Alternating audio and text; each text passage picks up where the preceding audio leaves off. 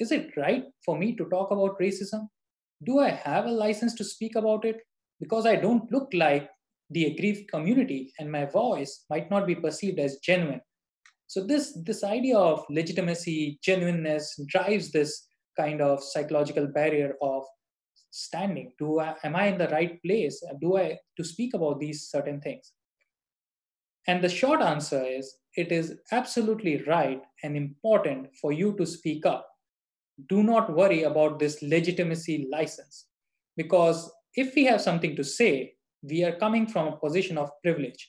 And as any privileged person, it is our obligation, our duty to talk about those issues, even if I may not be a woman, African American, Hispanic, or any other minority that is being harmed.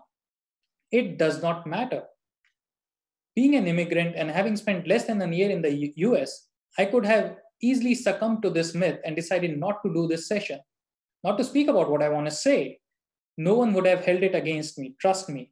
But we can't afford to. That's the reality, especially when we want to have a positive change in society, especially when we want to help several others.